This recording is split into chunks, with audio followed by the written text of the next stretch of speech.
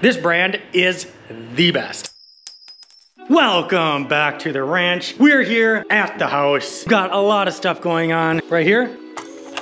That's our blow-in insulation for the attic here. We're gonna start doing that right up in here. We're gonna start working on the garage first, right up in there. And then whatever we have left, we're gonna start into the main part of the house. I'm gonna have to pick up more. I think I'm gonna need about 50 bags total. And I got 12 today, just cause that's all I really felt like.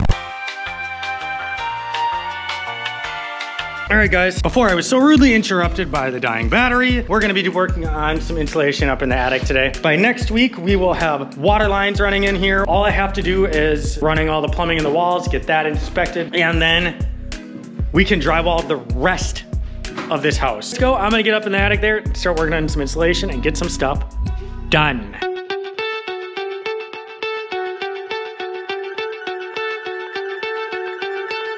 These come in little packages like this. Normally you just get the machine that fluffs it all up, gets air in there and blows it in here so you wouldn't have to do as much work up here.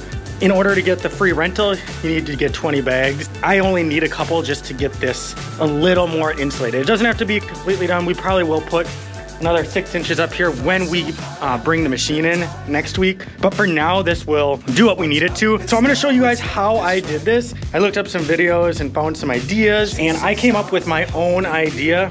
I'm sure someone else has done it before. Right now, all I'm doing is just fluffing it up with a drill.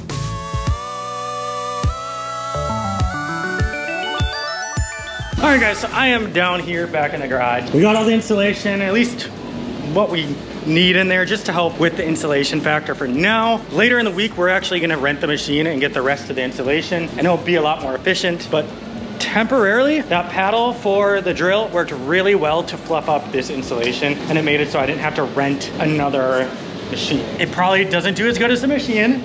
I know that. Probably wastes a little bit because it doesn't fluff everything up perfectly, but for a DIY, I guess, idea of how to fluff up blow-in insulation without renting the machine, it works, it does. Right here, this is the paddle. I will have B put the description, or well, I can't even talk. I will have B put the link so you guys can look it up, and if you guys want one, whether it's for drywall paint or fluffing insulation, you can do it. All right, everybody, I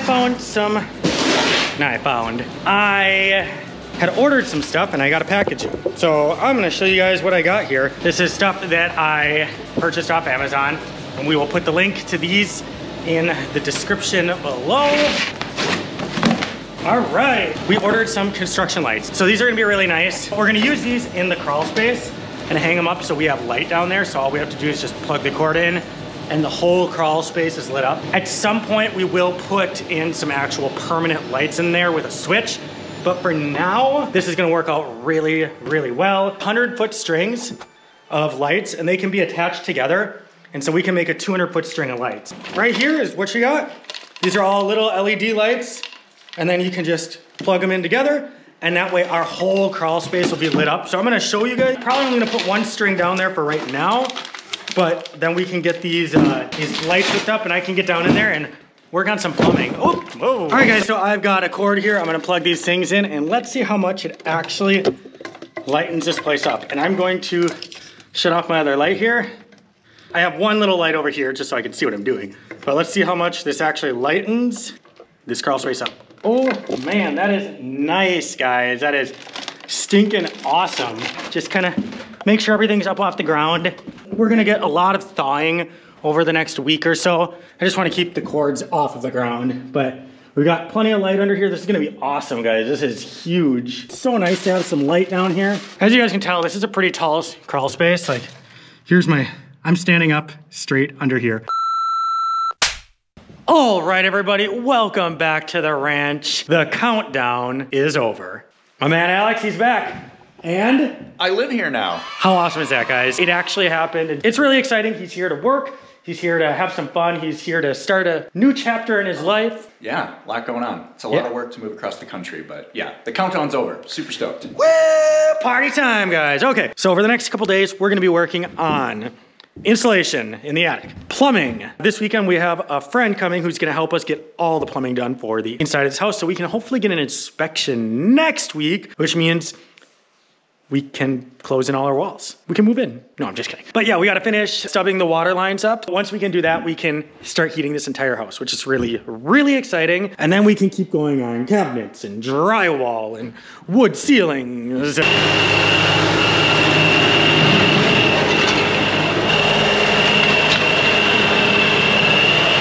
It is a sloppy, mucky mess here. This is how wet it is right now. Everything is melting. This is like a 2.5 foot deep pit. Really annoying, I know. So, let's get back to work. Alex is outside clearing some snow up for us so we can get the insulation in the house. But I did tell you guys I wanted to show you what water heater we got. We have the Navien 240a. This very specific water heater has an internal recirculating pump. I don't know what the exact timing is, but I think it's like every half hour. Recirculates all the hot water. When you turn on your hot water is on already because it's constantly staying hot. I just really like that because it's awesome. I was suggested this by another friend of mine who is a plumber. He was like, get Navien, it's the best. And I am 100% on board with it. I am going to suggest if you guys want a tankless, get a Navien. And you don't need this high end of one if you have a really small house or something. This brand is the best. I think they are the best hot water heater for a tankless that you can get. We were able to fill an entire hot tub and have a washing machine and a dishwasher running, and the hot tub got filled to 140 degrees. It was so hot that the sensors went off and it wouldn't allow the jets to fire up because the water was too hot, which is insane. Not big, it's less than 16 inches wide, and it is approximately 27 inches tall by, let's see, 10 inches deep. I will have B put the link to this item in the description. Like I said, you don't need to use this exact one. The one without the recirc pump is a little cheaper, but you can get lower end models too. And so we use it for our farm. We have exterior hot water spigots on the house. We've got the washing machines, the dog washing stations, the dishwashers, the showers. Not a cheap item, but something that is 100% worth it. I've used other tanklesses. I've used some Rheem ones and then some other brands, and I haven't really been happy with them. So this is the best. All right, guys, welcome back. I'm sorry we did not film a lot today. We were working on plumbing. We had a friend come over and give us a hand. So I will just walk around and show you guys kind of what we got done here today. We have all of our plumbing already here. Our venting, for our washer box as well. This is venting for the dog washing station. We've got drain and the venting hooked up for the bathroom in the garage. We have the drain and the venting hooked up in the laundry room for the sink there. And then we'll head on over here to the kids' bathroom. You can kind of see what we got going on too. Again, double sinks right here. Toilet all ready to go. We just need to put the venting in for the shower that's gonna go in there. Kitchen, we did not do yet because we're still trying to figure out the exact stuff. The loop vent that needs to go in there. So we need to do a little bit more research. And then if you come on in here, we have the venting for the bathroom vanity here, or the drains here for the bathroom vanity. And then we just need to run the vent pipe up to the roof.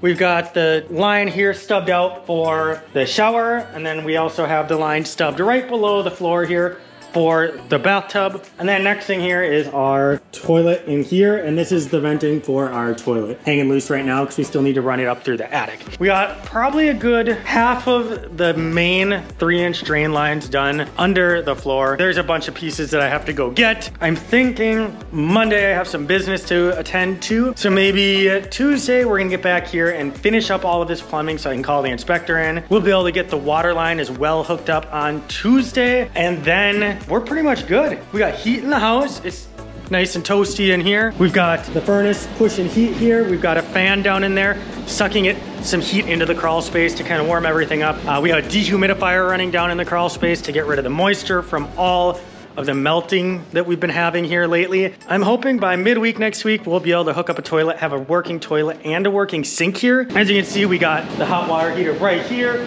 So we just gotta run some more lines yada, yada, yada. All of the ceilings are drywalled except for the loft. And we have insulation all over in the attic. We're gonna have some more blown in there like I was just talking about. But for now, we've got enough to at least hold some heat in this house a little bit better. Anyway, that is where we are at, guys. This is the end of a day on a Friday, and I'm sorry I wasn't able to record a bunch today, but I also want to respect the wishes of my friends. They're so awesome to come out and help. I've been fortunate to have quite a few friends that have been able to come out and help me with these projects, and so I really want to make sure that I respect their wishes that way. So when we get back down here on Tuesday, I will bring you guys with and kind of show you guys a little bit more, and hopefully we'll be able to get it all done on Tuesday, because that would be awesome. I hope you guys have a great weekend, and don't forget, don't forget, guys, if you haven't subscribed yet, make sure you subscribe so that you can come spend some more time with me in my house. And so you guys can see the dogs, because I know that most of you guys like the dogs better than me anyways.